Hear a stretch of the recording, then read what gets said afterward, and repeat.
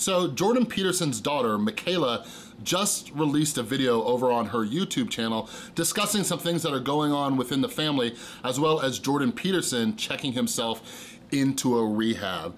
All right, so in this video, I might come off a little insensitive, but I'm telling you guys, I'm really tired of arguing with ignorant people on the internet.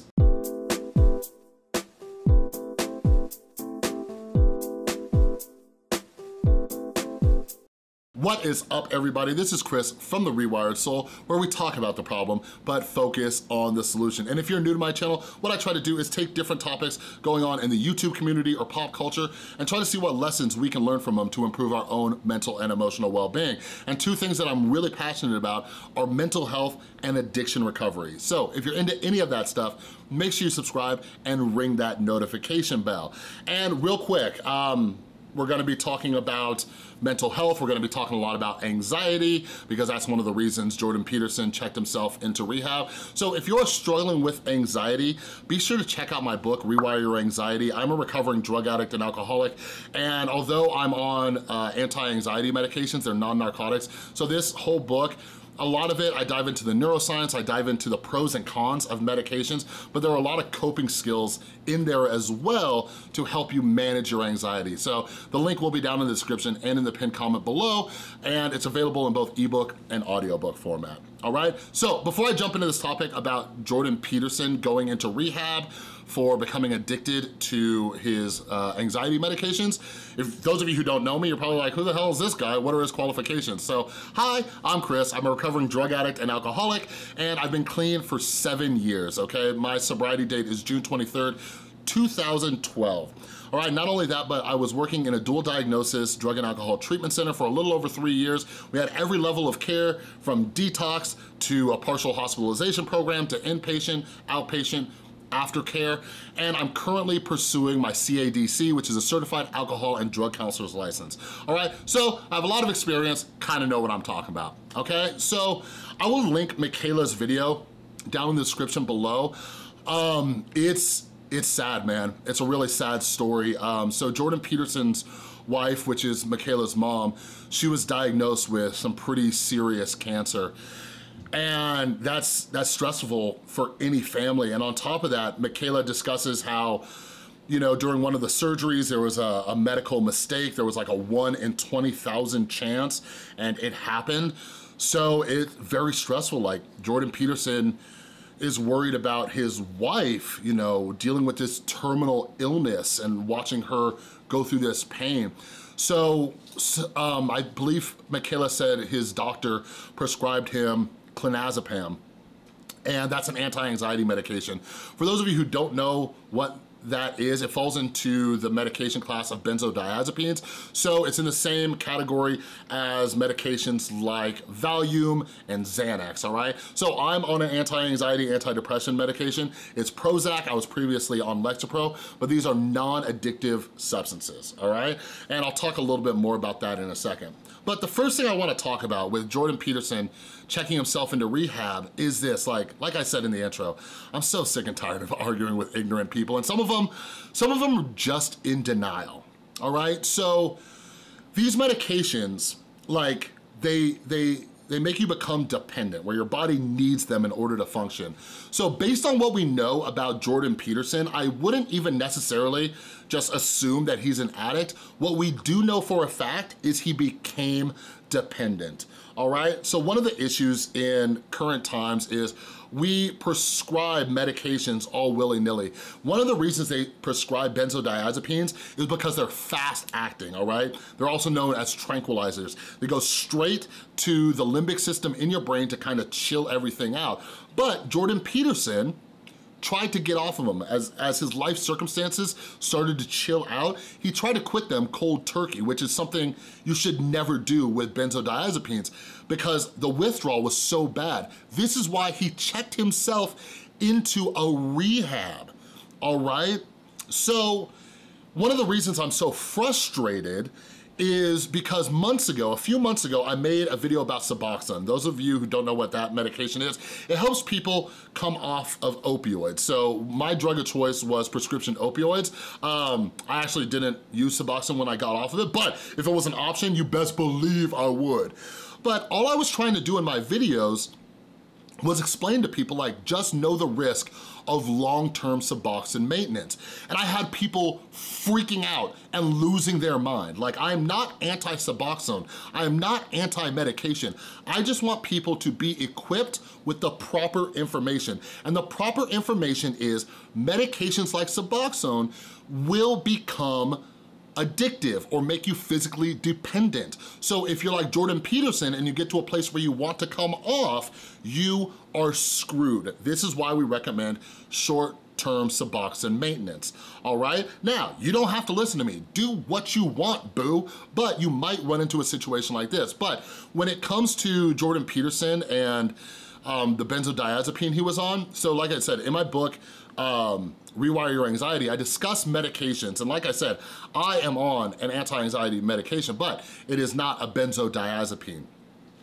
But withdrawal from this substance is so dangerous. The two most dangerous substances to get off of because of the dependence are alcohol and benzodiazepines. Like, those two, coming off of those without medical supervision can lead to death, all right? Or seizures, okay? Like, whenever people DM me and stuff like that and like, hey, you got any tips about, you know, quitting this substance? I'm like, yeah, get medical help. Like, I used to teach my clients this. Like, we don't give out awards, all right? We don't have like an annual award ceremony where we hand out trophies to people who quit cold turkey. Like, see a damn doctor, all right? Like, when I was working in the treatment center, we had one woman who was addicted to benzos for years, and even under medical supervision, even with anti-seizure medications, she had like 4 or 5 seizures her first month. So thank God she was at our facility and under medical supervision.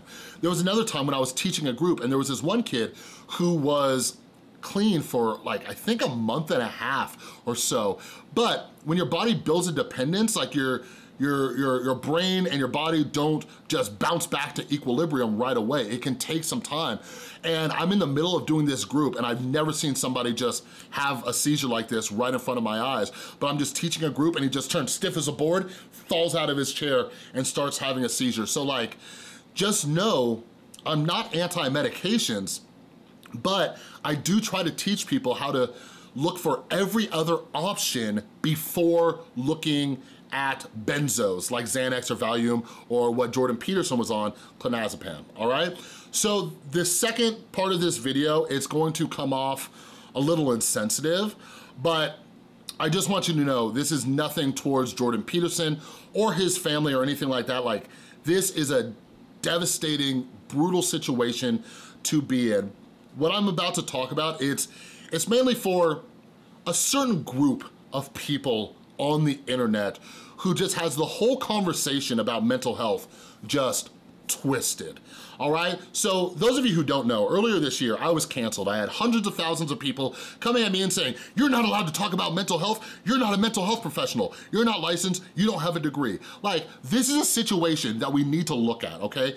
Jordan Peterson is a psychologist, okay? He has a degree in psychology, helping people with their mental health. Not only that, but he's a professor. He teaches other people how to get a degree in psychology, all right? Aside from that, he has also wrote a best-selling book called The 12 Rules of Life, trying to help people out there deal with suffering, okay? And how to become better people. And even this man had to turn to a substance that has made him develop a physical dependence because he didn't have the tools necessary to deal with this devastating, inevitable life experience.